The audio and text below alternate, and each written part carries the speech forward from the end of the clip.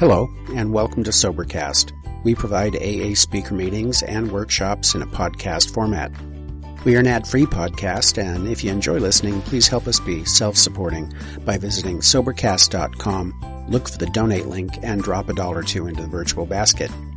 Also, if you're a member of NA or have friends that are, please tell them about our other podcast, NAPOD.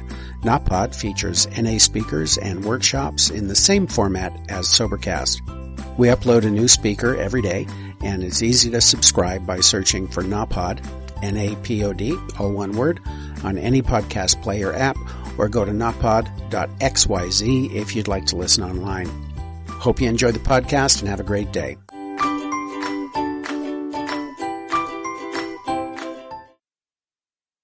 My dear friend Sharon up for step 12. Thank you. For just a wonderful weekend, and everybody's been so great. We've been given so many gifts this weekend, and I think the gift has already been given and packaged and the ribbons around it, and my job is just to hold my little finger on the first tie of the ribbon so God can make the bow. So I feel very humbled and honored and happy to be here and putting my finger on the ribbon so the bow can be made. Anyway, did anybody peek? They said don't, and I want to, but if they'd say just open it up and don't worry about it, it's a surprise, but pretend like you didn't, and everybody go, oh no, I want a surprise. Little condom that we got here.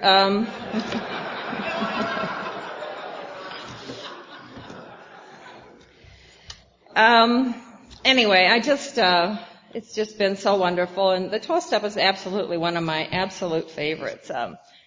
Sandy talked about staying on course, and the way I like to think of staying on course to get to having some sort of awakening is there's this hallway that I go down, and much of the time, when I'm new, I'm banging off both sides of the hallway, like just hard, because I'm so rebellious and I'm trying to re-groove a record. I don't know if you've ever tried to re-groove a record, but most of you guys don't know what vinyl is anymore. Sorry, but if it's got that skip on it, and every time you play that, just it's Janice singing, and it skips right in piece of my heart. Don't do that. So you got to just hold your finger on the needle ever so perfectly, so it starts to make a new groove over that skip. And it's kind of painful, and it takes some pressure, but eventually the needle will go through that groove and give you some music. And that's kind of the way I learned how to stay on course in Alcoholics Anonymous. Is kind of somebody had to put their finger on me and just kind of gently re-groove through that hard vinyl, make a new trail for the needle to follow. And I bounce off this side of the wall, just bruise the heck out of myself. And then, then I kind of stay on course in the middle for a little bit. And then I go bounce off the other side of the hallway and bruise myself and batter myself and get bloody with the defects and the rebellion and the self-centeredness. And then eventually, as my sponsor says, watch for the road, watch for the path as you travel in through the middle to beat yourself up on the other side. So somewhere, awareness, there's the path. Okay, here I go. I'm going to beat myself up on the other side and knock me out. So that's kind of how I learned, is just how to, maybe I'll kind of feel the hallway come, and I don't have to just graze it a little and then come back in the groove. And then I graze the other side and come back in the groove. I don't have to beat myself up so much more to get in the middle of the road. And there's a big path between both sides of the wall. Big path. I like to stay smack in the center because that's where Santa Claus is. My son had a little toy when he was little, and you would push it really fast, and it was a Christmas tree, and it would, if you got the speed right, it would open up, and inside was Santa. And it's like, that's where I want to be, right in the middle of this thing in Santa's lap, telling him what I want, but safe and secure in the middle of this thing. So the 12th step is always, by the time I got to the 12th step, Sandy talked a lot about grace. We've laughed our way through this weekend. We've opened our hearts up through this weekend. We've, We've made friends through this weekend. We've taken a hard look at some things through this weekend. And, Sandy opened up the word grace, and as everybody else did too. Any kind of opening up that happened this weekend is a piece of grace, because, the bricks have been talked about, and the walls have been rebuilt and torn down and rebuilt and torn down. And I want those spiritual muscles so that when I reach for that heavy piece of cinder block, it's like I pick it up and I don't know if I want to put it in my life again. It took so much to have those spiritual muscles to take it out of there. And how did I get to the point of being able to take those cinder blocks out of my life that just make it so hard? What are the bricks between me and that bottle of Jose Cuervo Gold? What are they? It's a lot of working with others. It's a lot of God. It's a lot of staying in the middle of the road. It's a lot of showing up when I don't know I have anything to give. It's a lot of commitments. It's a lot of getting on my knees. It's a lot of answering the phone late at night. It's a lot of getting in the car and driving to Oildale. It's a lot of that kind of stuff that keep me flexible and keep me a seeker. I am a seeker. I was a little girl in Iowa sitting in the soybean field seeking the mothership. There was something inside of me long before I took a drink that was a seeker. And I'm a more drinker. I'm a tequila drinker. I'm a Jack Daniels drinker. I like Harleys. I like dark, rowdy bars. I like loud jukeboxes. I like moving in the middle of the night to Florida. I like the lights of the carnival. I like my organic patch that I grooved and grow out in the middle of Wisconsin on great seed. I like laying there all day long and eating it. I'm just kind of that kind of a more gal. If it's good, let's do more. And in sobriety, I'm not disappointed. I'm not disappointed because that piece of grace that got me at 31 days when I came to Alcoholics Anonymous, and I don't stay sober. I'm at Fort Walton Beach Officers Club. I've got 14 shots of tequila lined up. It's the 4th of July. I am the only female in there. I'm being taken care of. But I've got to go into the bathroom, lock the door, and take my bottle out of my bag and hit on it, because I don't get enough. I don't get enough. There is not a satiation point with me anymore where I have enough. I'm seeking, I'm looking, I'm running, I'm intense. And in Alcoholics Anonymous, I got to see the gift of walking into a meeting on August 20th, 1975, when I woke up a drinker and I went to bed a member of Alcoholics Anonymous. Not looking for it, not wondering about it, not knowing I'm an alcoholic, but it was my day. I was surrendered by alcohol. I was at that point where there was no friendly direction, as my sponsor says. And I picked up the phone to call my mother with my jaw broken in 3 places and my nose, and a victim of violent crime, and sucking on cheap wine through the wires on the mouth where the tooth had been kicked out. And I'm a drinker. And I called my mom because the guy that was letting me stay there said I'd have to leave. I was depressing him. And my mom said, no, Sharon, go to the Salvation Army. And that was a piece of grace. Because if she would have sent $20 by seconds and inches, you'd have another speaker. And the pieces of grace that led me to a meeting of Alcoholics Anonymous where somebody raised my hand, where they looked at me and went, look at her. She looks surrendered. Maybe she'll make it.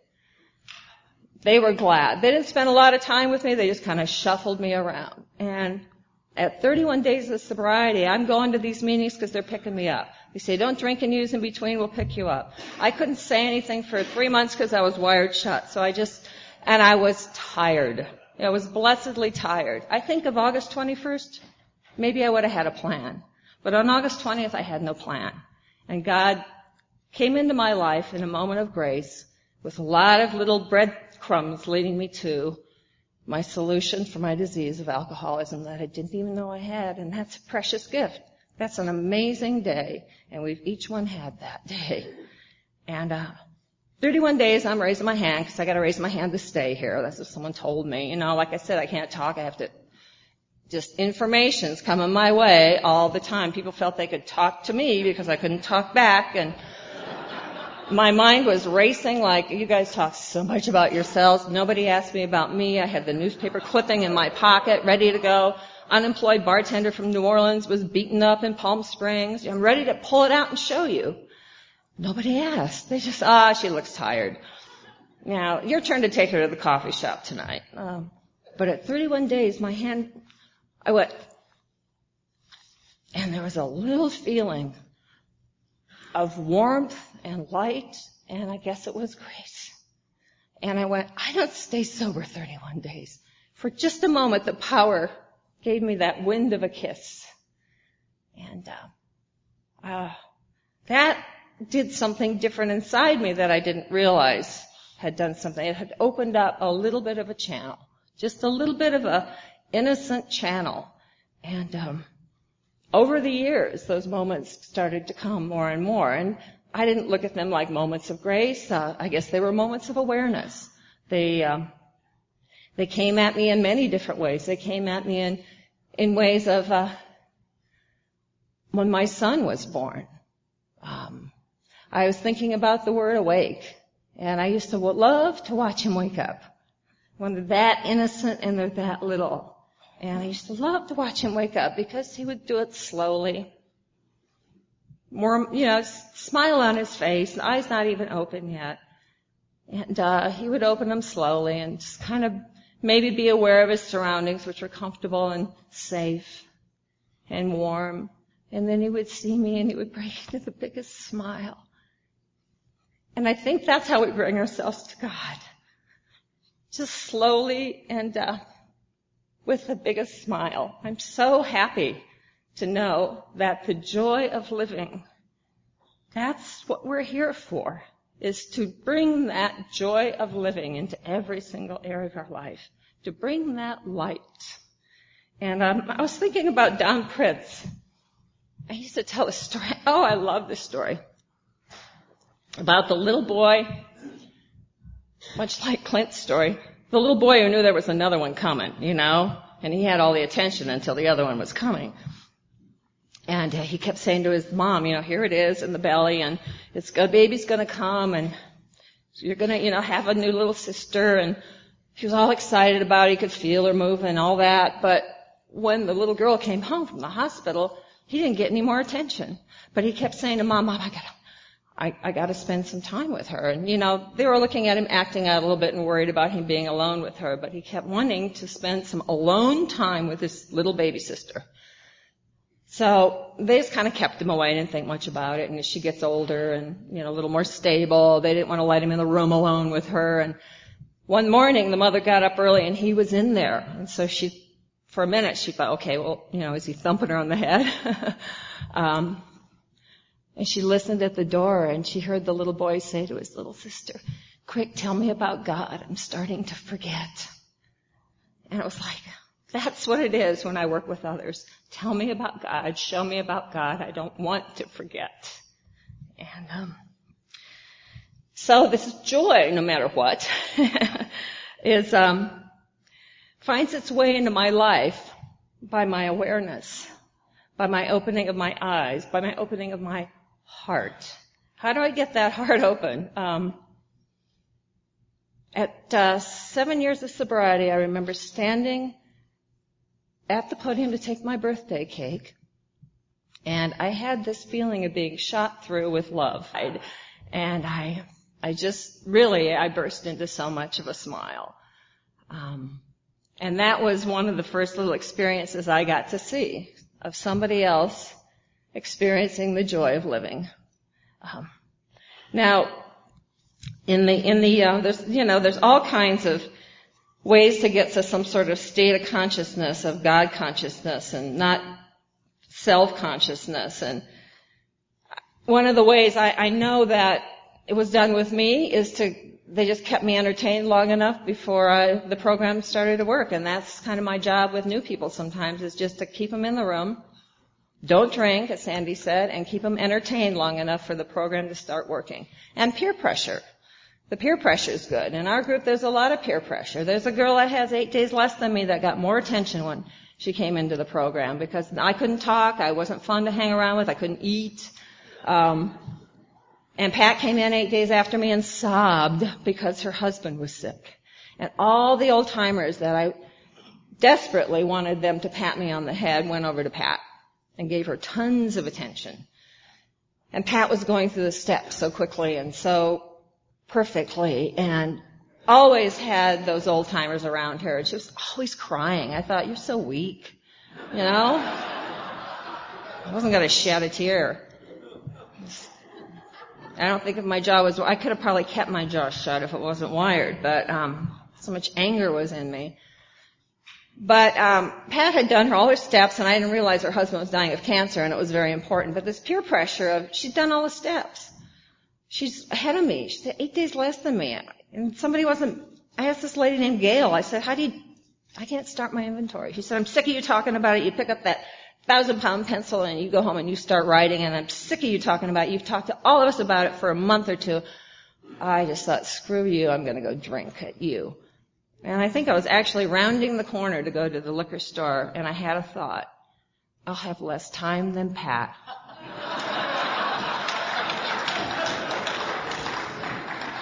So peer pressure can work, you know, it really can work. And the joy of it is we still celebrate, Pat and I, our birthdays every August. I still have those 8 days on her. And I tell her that it's quantity, not quality. So,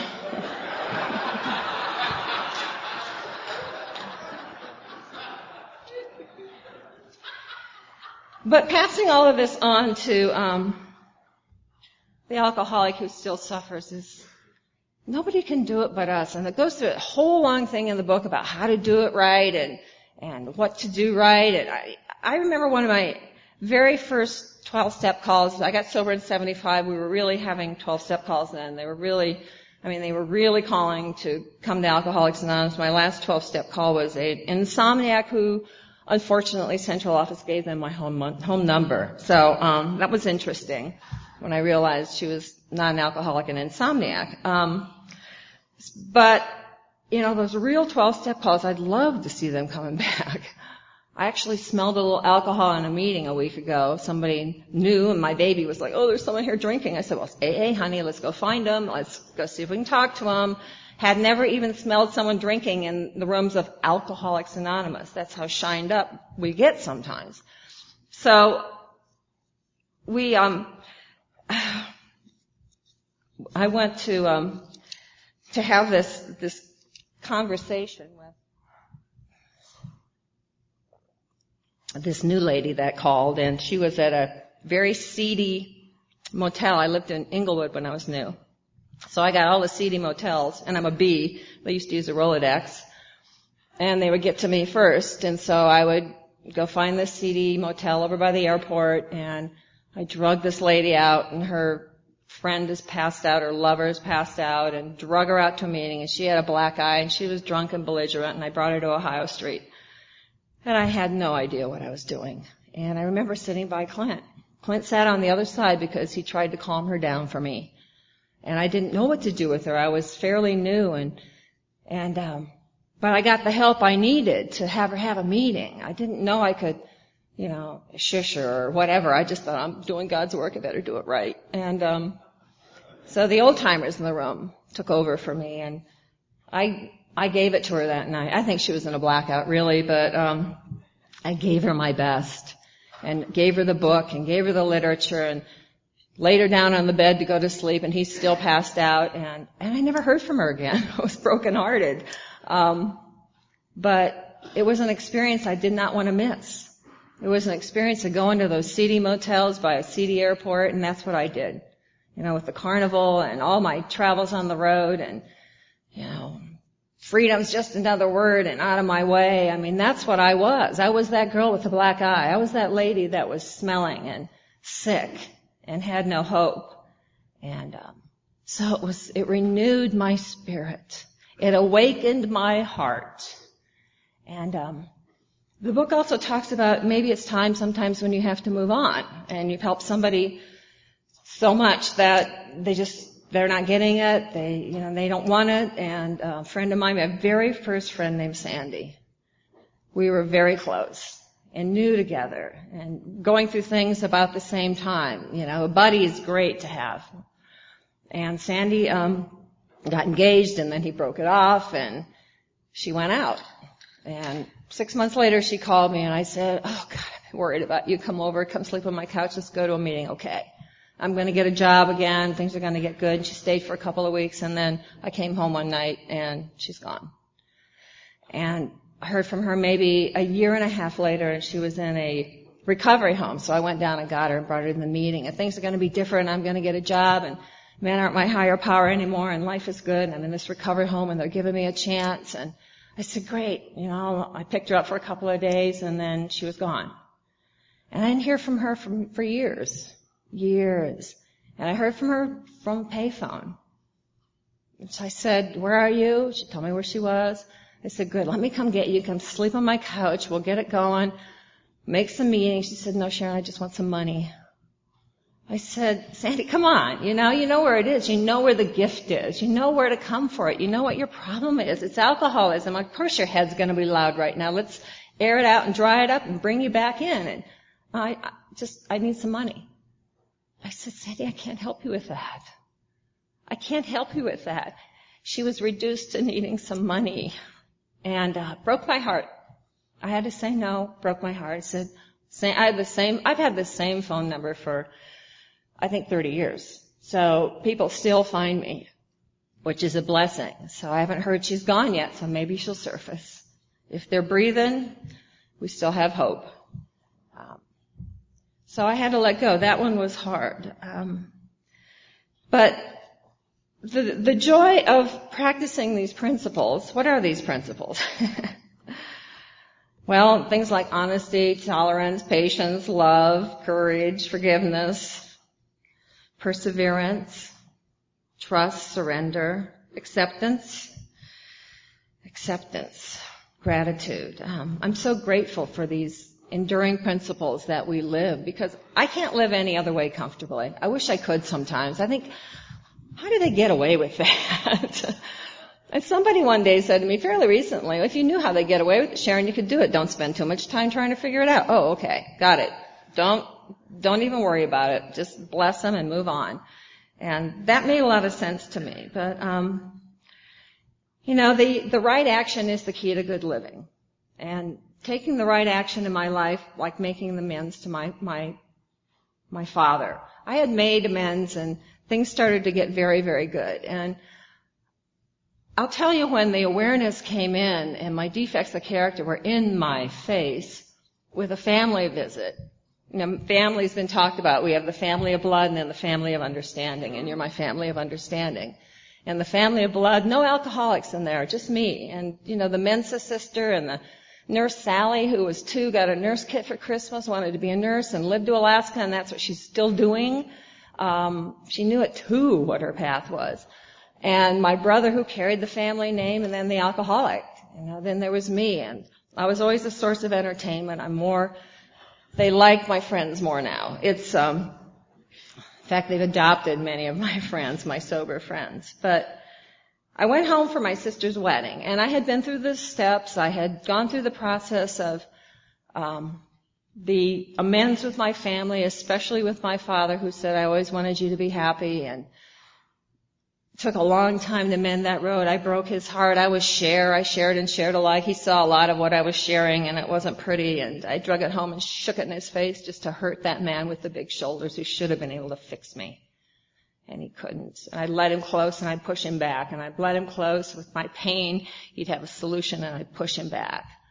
I brought the priest down to try to help me in college. We got drunk. The priest and I got drunk right in front of my father, who became speechless. But I'm on a plane, and I'm going home, and it's just me coming down to my sister's wedding in Iowa in the summer. And they all were in the van to pick me up, the minivan. They were all in the minivan to pick me up. And I hadn't had my child yet, so it was before 1984. So I think I was in the beginning of my financial amends with my father. It was right in that spot. I'm 7-8 years sober. And they picked me up at the airport. And I'm so happy to see everybody, and I'm in the minivan, and we lived way out in the country, 3 miles outside of Mount Vernon, Iowa. Just a beautiful place. place that I was ashamed to be of for years, to be from. I was from Wisconsin because they had cheese.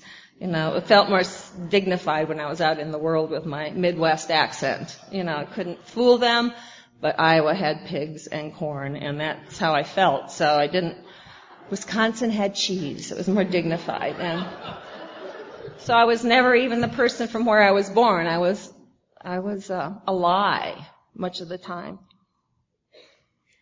And we're driving down this beautiful country road off of Highway 1 to get by the Cedar River where my parents lived. And all of a sudden, the Mintz is in the front seat talking to my dad about high finance. My sister, who's getting married, is in the back seat talking with my mom about plans. The brother-in-law, who I just met, is talking to my brother about guy things. And I'm sitting in the middle being ignored. This middle child thing came up again from the roots, from the depth of my taproot. Found its way up, found its way into my gut, found its way past my heart, found its way into my head, found its way into my resentments, found its way into my justifications. And I started sobbing. I started having this cathartic sobbing in the middle of this beautiful country road with my family all around me. And my dad stops the van and turns around and looks at me and goes, "Are you okay?" And this is the moment I've waited for my whole life. This is my platform from which I'm going to tell every one of them why my life is so screwed up, and that it was screwed up, and the victim I am, and it's your fault. So get ready. I am opening the floodgates. But what happened was a little bit of awareness snuck in there. A little bit of God said, "Get out of the van." And I heard it, and I got out of the van, and I said, "I just need some air." I am cathartic. This is like big. This is that uncontrollable sobbing from your toes. And I'm standing outside the van, looking at the corn. And a few pigs in there over there, smell them. Well, I don't see them, I smell them. They're there, pigs and corn. And I had this moment of grace, which is, shut up, don't say anything, breathe. So I looked at the cornfield and I started to breathe. And I thought, maybe restraint here is the best way to go. It's not my weekend, it's my sister's wedding. And that got through to me, so that I looked at that cornfield. In case he talks about this, and I love it that he's not from Iowa, but he gets it. He gets me. He gets me. There's a whole plan to tilling that soil. There's a whole bunch of people have to put stuff in it. Things have to be worked. Things have to be thought out. You can't just rework the soil year after year after year and get a bumper crop. You have to sometimes plow it under. Sometimes leave it alone. Sometimes plant something else that you don't like as much. But the job is to pay attention to the soil. And this beautiful cornfield was there. And you can really watch it grow in the summer. You can watch it grow. If you look hard enough at it, whoop, it just shot up a little more. And there's life over the top of a cornfield. There's birds. And there's this little tiny bugs, and there's some light that reflects from the sun. It just soaks it up, the sun. It just pulls it in, and there's a light, there's an aura about a cornfield. And for a moment, my eyes opened up, and I had the awareness of perfect, thought out, cared for, loved life. And then as I turned to get back in the van, I calmed down. I saw the rose all laid out. Just for a second. It's all green and pretty and wavy, but just for a second, I saw that it had been laid out in rows. And there's a plan. There's a big plan to this. And you're in it. Who makes you think you're not in it? Take the victim cloak off. It's so heavy. I felt the heaviness of it. And I was able to leave a lot of that there, right off of Highway 1 in that cornfield that I like to drive by when I go home. Wave at my victim cloak on the scarecrow over in the corner.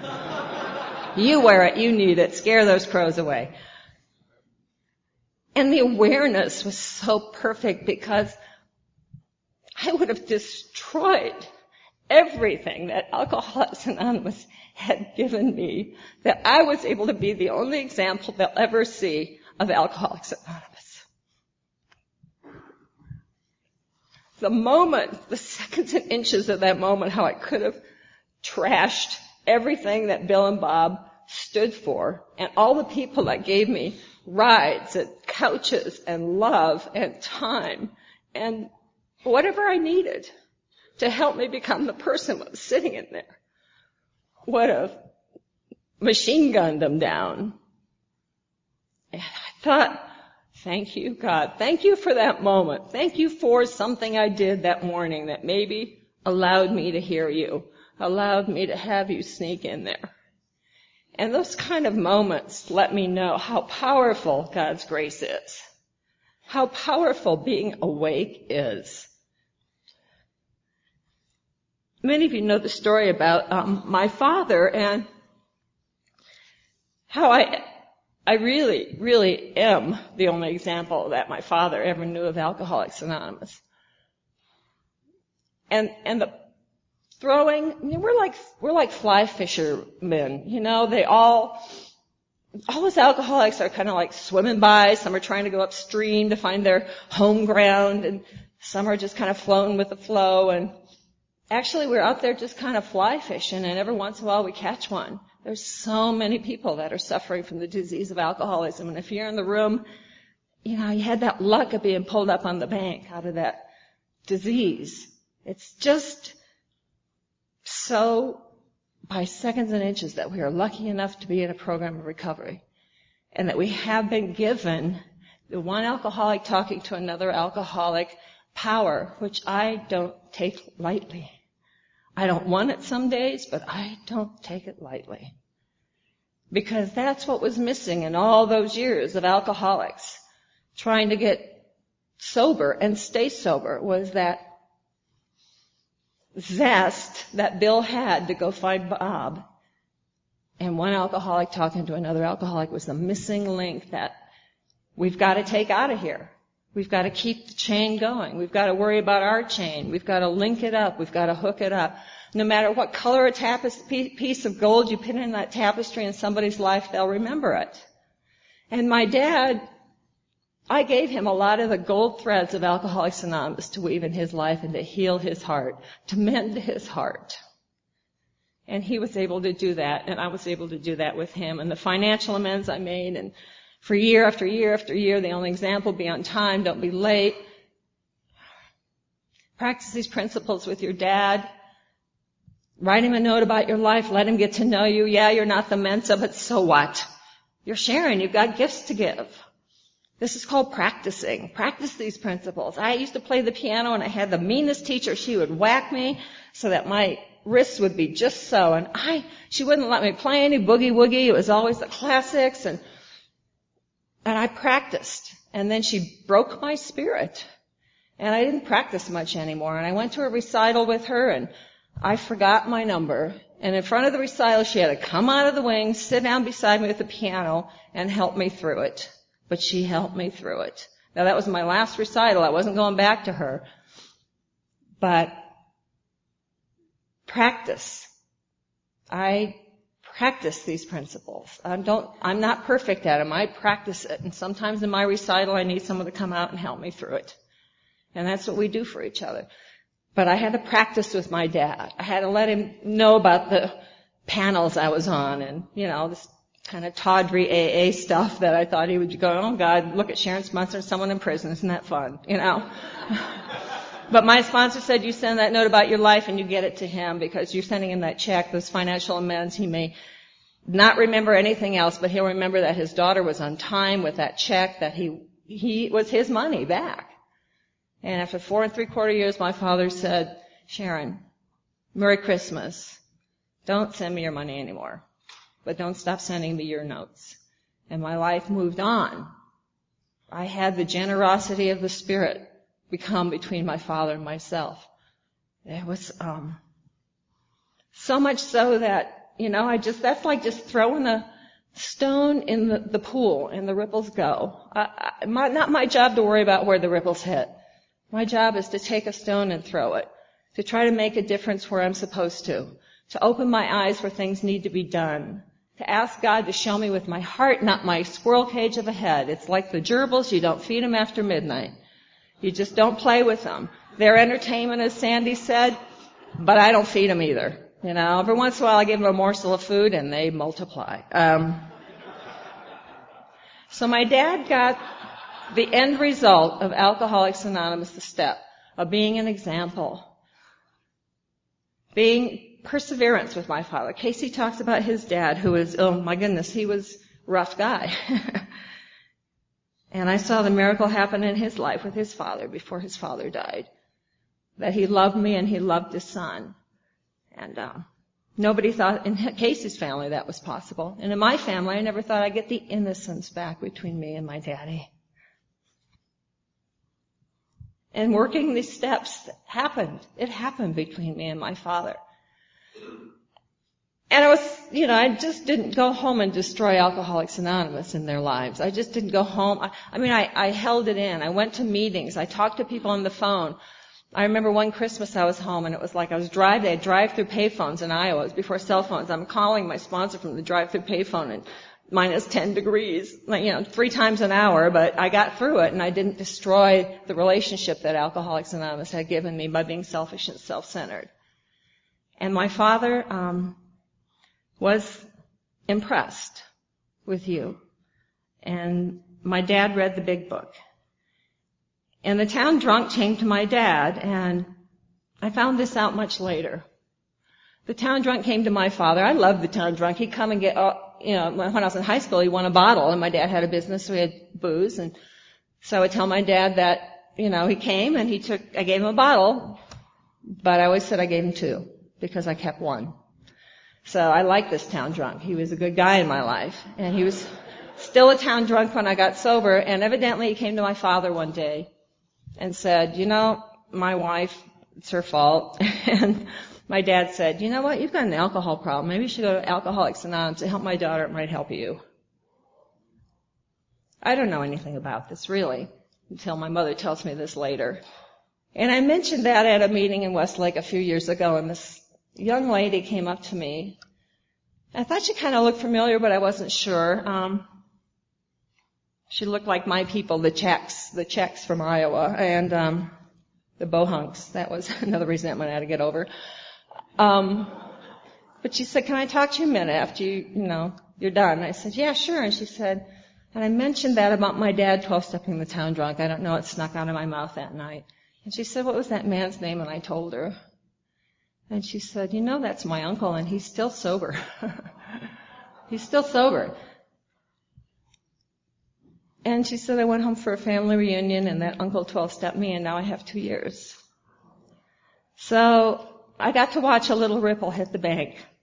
And my father had been killed in 99, and this happened a couple of years after my dad was gone. I felt a moment of grace. And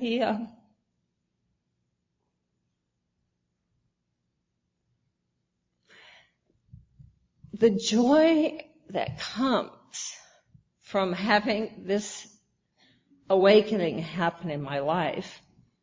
I don't want it to be there sometimes. It's like, go away, Joy, go away. I'm having a hard time. My cat's old. She went blind. I don't want to be joyful today. I want to sit with my poor blind cat. She's teaching me a lot, actually. I have to help her. She sits with her head against the wall. But she's learning too. She's learning where the edges of the wall are by she's not beating herself up so much. She's learning to find the middle of the road too, because of her instincts. So I'm learning from my cat. But I don't want joy. I don't want joy my father gets killed on his farm and the tractor goes over and kills him in a second. I don't want joy to get on a plane and go home and be of service to my mother. I don't want joy when that man that I loved, boy meets girl at AA campus, we were young and foolish and we found God together and we found working on committees and general service and speaking and panels, and I don't want joy when he decides he wants a newcomer in the room, across the room, cheats on me and does what he has to do in his life to go his path. I don't want joy. I don't want forgiveness. I don't want forgiveness when my son is First Communion Day. He's little. His First Communion Day, and his father shows up.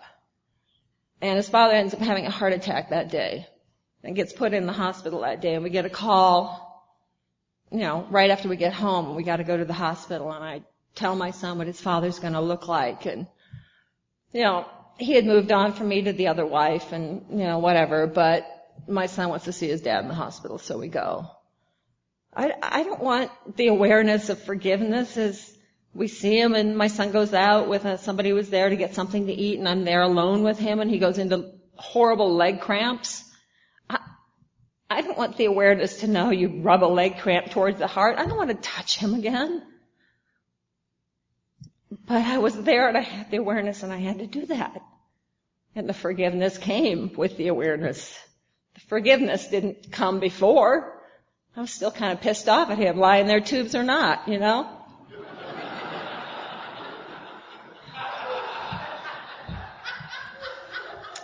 So I had the awareness of what to do, and I helped him out until the nurse could get there. And I got to leave a chunk of my pain, which was also in the awareness, in that hospital room. So I walked a freer woman that day. I had more peace in my heart. I am of the peace generation in the 60s. This weekend has been much like a little bit, just rubs a little bit of those 16 four-way hits of Orange Sunshine that gave me truth once.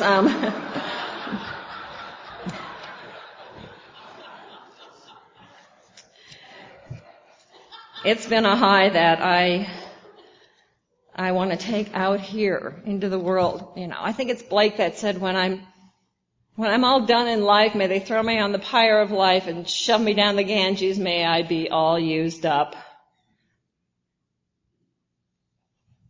I believe in that.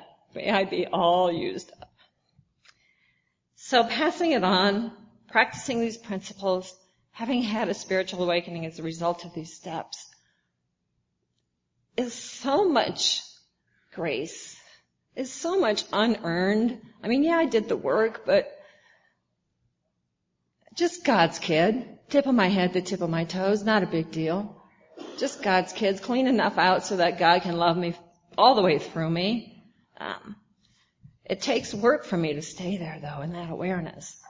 I have to eat crow. Every once in a while I get to taste a crow sandwich to remember what it tastes like. And that's joy. I remember seeing an old-timer at the yard. The yard's been talked about. The yard is where my son learned to socialize. The yard is where my son learned to play volleyball. The yard is where Clancy put down his hot dog one day and started batting the ball back and forth over the net with my son because he had tried for years. He was a little guy, and he finally got it over the net, and Clancy noticed and put his hot dog down and went and batted that volleyball across the net with my son, and my son came in fourth in the AYSL Hawaii tournament and first in a tri-state tournament. And, that's where my son grew up, was at that yard. And I watched a lot of life happen there. I watched an old-timer call somebody else a very dirty word. We have to pay for your words there. It was a very dirty word. And at the time, it was in the 80s, but I think it was still a $5 word. It was that bad. It was kind of a stream of a word. And I thought, I'm really shocked that this happened here. But I sat back and I watched this old timer who I love and respect turn her back. She was the color of beet. Her fists were clenched. Walk about 10 feet. I watched something transform. The fist unclenched. She took a breath. I could see her shoulders heave. She turned around and walked back to that person, made immediate amends to that person. And I watched something happen between these two souls right in front of me. It was an awesome experience that I was so glad I was in the moment and aware to see and hear. Because I am fallible. I make mistakes. My experience is my truth, though. And giving truth away with solution, I think, is kind. Giving truth away without solution, I think, is cruel. And people gave me truth with solution. People gave me love when I didn't feel it, when I didn't understand it, when I hadn't earned it. They just gave me love and softened me piece by piece by piece. So I think I kind of melted at 7 years of sobriety. Being in the coffee shop, wired up with the coffee dribbling down the side of my face where I had no feeling or control. But I had to go to the coffee shop with Mark's mom, June Ann. And Pat Hodges was there, Pat Lang then. And they're a night to watch me, and I'm dribbling on the table, and I'm sad and sorry, and I have nothing to give. But they're pulling me through anyway, because I'm not drinking. They're keeping me going. And Pat saw me with the puddle on the table and the dribbling off the side of my mouth because I'm trying to fit in and drink coffee. I can't talk. I have to sit and listen to them complain about their sponsors over and over again. But I saw that look in her eyes like, oh, God, Sharon, look at you.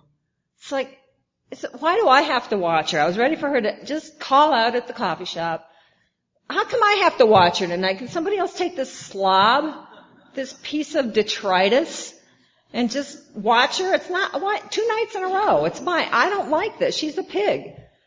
But what she did was she took her napkin and she dabbed my face and put it on the puddle on the table, gave me a wink, and went back to her conversation. And in that moment, a piece fell. I didn't think that. I didn't understand it.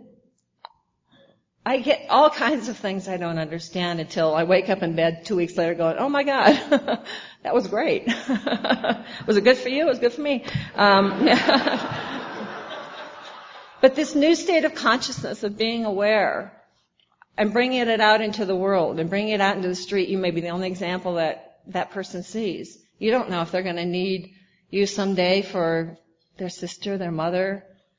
That's a powerful cloak to wear loosely, is God's love like that. And about 2 months ago, I was feeling kind of, I was talking to people on the phone, I thought, just whine. You know, my boss is looking at me funny. He hasn't come by my door to take me to coffee in a while, you know.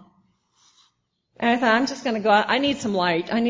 Father of light, I need some light. Let me just go find it out in the street. Let me try to practice these principles on all my affairs, and I'm going to go get a coffee bean. So I walk out of my office at Century City. It's always a pretty place. It's always warm and sunny in Southern California. And I go to this light, and there's a homeless guy. There's not a lot of homeless people in Century City. And I'm at the punishment light, which doesn't change forever. So I'm thinking, is this what you want me to do, God? You want me to connect here, Father light, with this being? And I kind of look at him and smile, and he sneers. The light changes. I look across the street. I get my coffee bean. I think, he's there. I got to walk right by him, get back in the building. I just have my card. I don't have my money. I can't give him anything. And remember that guy that you rolled up your window and he tried to spin on you, that last one? Well, this one might punch you, you know, and I'm playing the scenario in my head. And I thought, well, I have the hot coffee. I can throw it if he tries to hurt me. And this was just a couple weeks ago, you know, my entertainment. And let's jack it up with caffeine. It even gets more fun. So I'm standing there, and I got to walk right by him when I go. So I walk in and I get to him and I turn and I thought, okay, and he smiles at me. And I thought, he's going to ask me for money. I don't have any. Maybe I can give him my coffee. I don't know. And he looks at me and he looks down at my feet and points and he says, cute shoes. The homeless guy dug my shoes. I just had to walk out there to smile and walk by and clip-clop, and he liked my shoes. That was all he needed. And I just laughed. I thought that was such a fun story. I just thought God has got such a sense of humor that I like to do that. I like to walk out in the street and test it every once in a while. But when people ask you how you are, I really don't tell them because we scare them away much of the time. So practicing these principles has given me a new energy. Working with others has given me a new energy. Having a morning awakening has given me a new energy. I do sponsor a lot of women. I got to go back to the International in New Orleans when I was almost 5 years sober, and just how you had cleaned me up physically was powerful enough for them to put the buzz out in the French Quarter. You should see what that A&A has done with Mama Cher, you know. You should see how she looks. She wouldn't recognize her, and they didn't recognize me. And I did try to give the big book to one of my old roommates who didn't recognize me, and I did try to 12-step one of my old drinking pals. And she was drunk, and I had to do up her little uniform, and she was coming out on my bed at the Hyatt, and I'm trying to 12-step her, and she's drunk with the big book just tucked in there. I didn't hear from her until 22 years ago. And she called me and told me she had gotten sober in Alcoholics Anonymous. And I sponsor that woman today. And we know each other from the darkness, and we know each other in the light. And it's such a gift to have Robin in my life and to see what she has done, the miracles she has changed. She's moved all over the country because of her husband's job, and she has created sponsorship chains and put her gold tapestry and thread in people's tapestries throughout the country. And I just had a small piece. I just gave her first big book. That was all. And the joys of that kind of new way of being, the new consciousness that I try to live, faith-based, not fear-based. God's world, not my world, is a job. I do like growing things, and I do like helping people weed their soil. And, you know, one of my big awarenesses in sobriety was you work with somebody for a long time. You tell them the same thing over and over again. They come home from a meeting at 11 o'clock at night, and they ring your phone, and they go, guess what Cindy said at the meeting? You know, it's like, you want to say, I've been telling you about that grass is greener for a year here. I remember that happening, and I just kind of held the phone up to God, and I said, thank you. Thank you. I don't care where. My job is just to keep them in the room and keep them entertained until it can happen. And it's such a beautiful thing. What we do, what I can't do. You know, we do what I can't do. My logs burn bright today. I was an ember when I came in here, an ember. Little ember. Barely going. There was no great fact within me, somewhere buried down in all that sickness. It was there, making the ember burn, but you guys put that kindling on. You gave me love. You gave me a place to stay. You gave me a chance. You gave me a comfortable, safe environment with which I could come and sit and unclench my fists and put my hitchhiking thumb under me. Take my running shoes off. Take the pack off. Be Here Now was my book in my pack. Baba Ram Das. Didn't know a thing about being here now. Heavy, heavy, heavy spirit. Ember of life held out as I walked up to my first meeting, and y'all threw some just kindling on it. And one of the first pieces was, my first speaker said, don't remember anything else, that he always waited for the spaceship to land and say, you can come home now, Bill. Oh, a spaceship watcher. Good. And that little ember got a little fired up. And today, we've shared logs, and I burn bright. Father of light in my life is Father of light. Shot through me, whether I want to feel it or not, whether I know, whether I want to do it or not, I have a higher being that I honor and respect and is louder than my head. When I went home once and my father, after the 4th of July, one of those perfect days where the Milky Way was out and the fireflies were up, and we had been to the hay wagons, we had been to the watermelon seed spitting contest, we had been to the apple pie eating contest. It was like a great Iowa day. I was really brought my son home to see it. Come home and meet your grandparents. Know what you're from. I got to do that with my kid because the higher self said, let him know his heritage. I'm so glad he got to know my father. I'm so glad my dad put him on his shoulders and walked through those cornfields. But one of those perfect 4th of July days, and it's just, I'm sweeping up after we had been doing some fireworks after the big display, and we've been doing the snakes and the sparklers, and I noticed my son and I both writing dirty words, the sparklers. So I was kind of sweeping up the driveway, and the Thule fog is coming up, and the fireflies are out, and the Milky Way is bright. And my dad comes out and starts to share his emotions about what it felt like going through his bypass surgery, what it felt like not being part of the community anymore in the capacity he was, what it felt like getting older. And he's sharing his emotions with me. I don't know if that ever happened. And the first thing I wanted to do, my consciousness wanted to do, was to give him these 12 steps so that he could work it emotionally in his life. The arrogance of that. But somewhere in all of that moment, my God said, just shut up and listen. Just shut up and listen. And I got to do that with my father, who trusted me with his emotions till he was taken. Where do you get that kind of grace and innocence back? Having had a spiritual awakening as a result of these steps. You showed me where the tools were, where to pick them up. Okay, work your own muscles, Sharon. They're weak. Work them. Pick up that wrench. It's heavy. Yeah, but we know what you do with it. You go use it here. Okay. You know what to do with that screwdriver. We showed you. Now pick it up and do it. That saw, you gotta saw it, girl.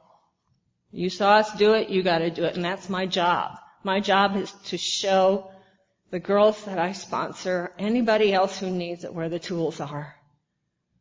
They're spiritual tools. And life has been amazing in my 31 years, and I'm not done yet. That's the beauty. Every speaker has talked about that we are the seekers. We are the ones who want more. I would have drank with you guys, I think. Wild and crazy bunch.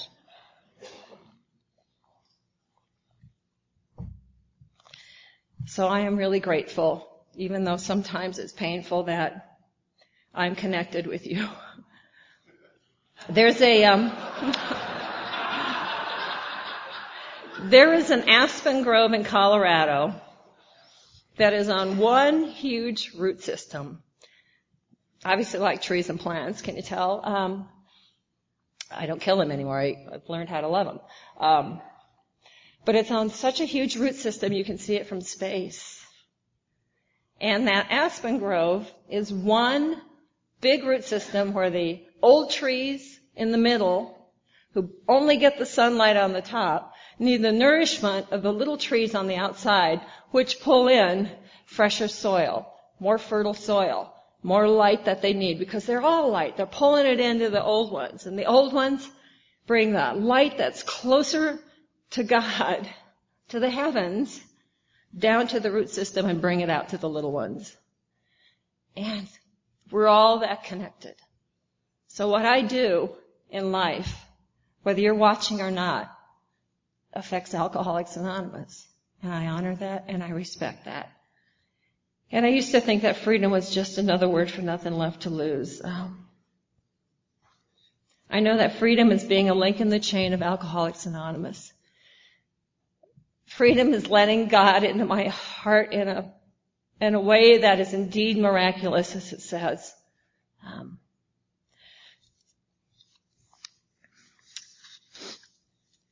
And the how and why of it, I think, is finding the new people, finding those who are still suffering from the disease of alcoholism. Go out and fly fish. Put your waders on. Go out and get uncomfortable. Don't have a car that's too nice or new that someone can't throw up in the back seat. Remember where you came from. I absolutely love to watch the light go on in someone's eyes. I have a woman that's here this weekend with me who I've gotten to watch the light go on in her eyes.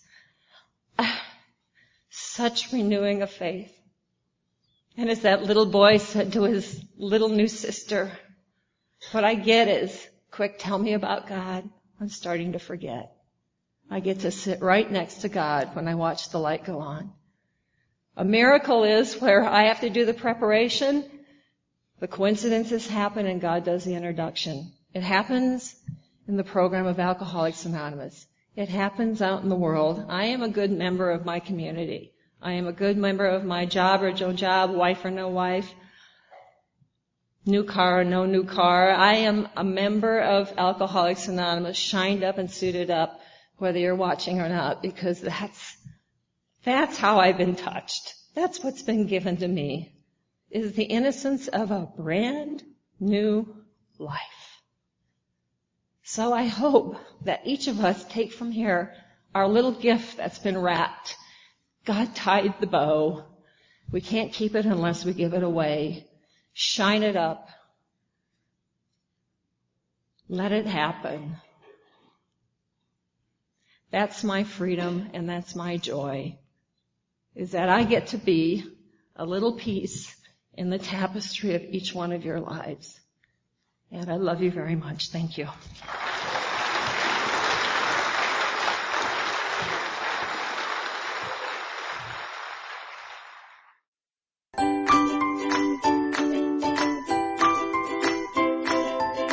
Thanks for listening. I hope you enjoyed the podcast. Sobercast is ad-free, and we'd like your help in order to keep it that way. So if you'd like to help us be self-supporting by pledging $1 or $2 a month, visit Sobercast.com and look for the donate links. Thank you very much.